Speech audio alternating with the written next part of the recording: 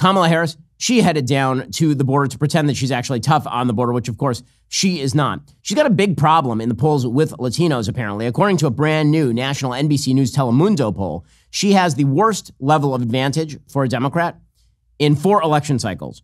Right now, she's winning Latinos, but only 54-40, with 6% saying they're unsure or would not vote. That's a 14-point advantage, but that is not nearly Joe Biden's advantage in 2020. In 2020, Joe Biden had a 36-point advantage, not 14, 36-point advantage on Donald Trump. In 2016, Hillary Clinton had a 40-point advantage on Donald Trump. In 2012, Barack Obama had a 39-point advantage on Mitt Romney. So, honest to God, this is one of the things that's very difficult for me to understand about how they're even constructing these likely voter samples. If Trump is only losing by 14% among Latinos, if that's real, and if Donald Trump is also outperforming among black voters, which he seems to be, and if Donald Trump is outperforming among male voters, which he seems to be, how is this even a super tight race? Now, it seems to be a tight race by every poll. As I mentioned last week, that could be poll grouping. That could be a bunch of risk-averse pollsters. It could also be that they are trying to model out an electorate that's going to have heavy mail-in voting. According to an NBC News poll, 51% of all votes in this election cycle will be early, and those heavily trend toward Democrats, which again is setting the stage for another one of these red mirage nights. Okay, so just be aware. That's the thing that's going to be talked about for the next 5 weeks. A lot of the mail-in voting, which gets counted last by law in states like Pennsylvania, is counted after the day of voting. Day of voting, Trump is expected to win in most of these states, and then the mail-in voting starts to come in, and that trends more toward the Democrats. So that's why you got to wait a little bit later on into the night to see exactly where the voting is, just so you actually know. It's also why, if you're a Republican, please early vote. Go out and vote right now. Don't wait. I know there's pushback, but well, they're going to throw out my vote.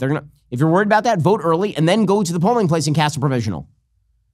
But do it now. Get out of the way, because you don't know what's going to come up on voting day. In any case, Kamala Harris headed down to the border to try to pretend that she's actually tough on the border. She said she's going to take action to close the border, actually, which is really exciting. She's in Douglas, Arizona. Amazing news after 3.5 years of the most open border policy in American history. To reduce illegal border crossings, I will take further action to keep the border closed between ports of entry. Those who cross our borders unlawfully will be apprehended and removed and barred from re-entering for 5 years. We will pursue more severe criminal charges against repeat violators. Okay, well, so she's real tough now. She's so tough that she's even wearing her, look at me, I'm on the border jacket, which is really exciting. And there's only one problem, of course, which is in 2019, she literally said that Donald Trump was creating fictional problems at the border, which is weird because they weren't fictional. We have a president of the United States who has created a fiction about a crisis at the border, and he has held up the United States government and its workers around his vanity project called a wall.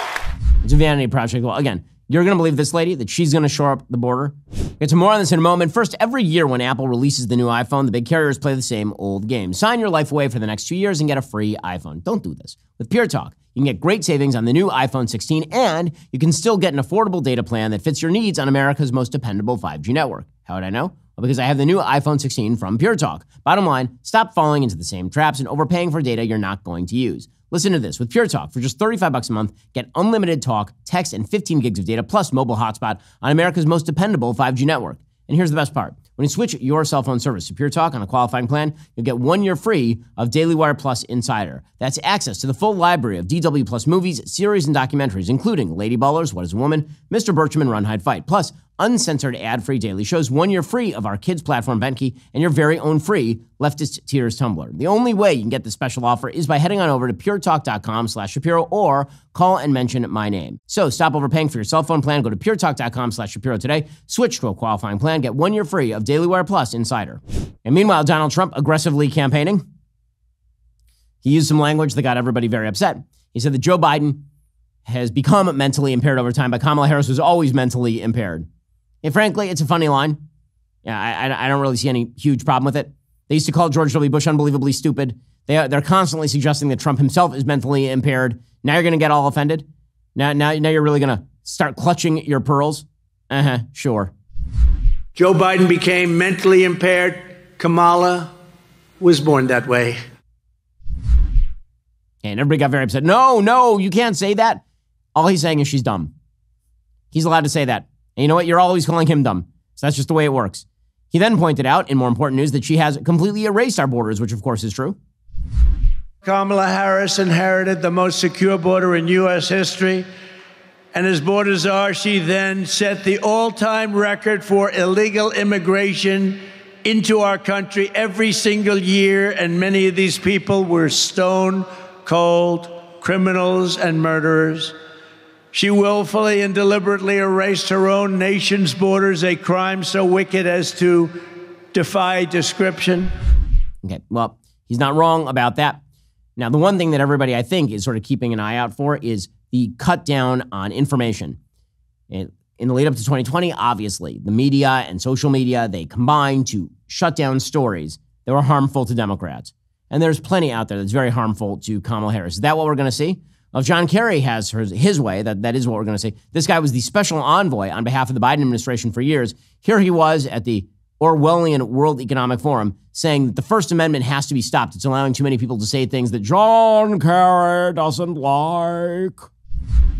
Look, if people go to only one source and the source they go to is sick and, has an agenda and they're putting out disinformation, our First Amendment stands as a major block to the ability to be able to just, hammer it out of existence. So what we need is to win the ground, win the right to govern by hopefully having, winning enough votes that you're free to be able to implement change. My goodness. How much these people truly hate many American principles in favor of their cliquish global regime. It really is quite frightening. Are you tired of the lies and the twist of the mainstream media talking points? Yeah, me too. Join me in my newest series, Fact, where I dismantle and bring truth to this tiring mainstream agenda.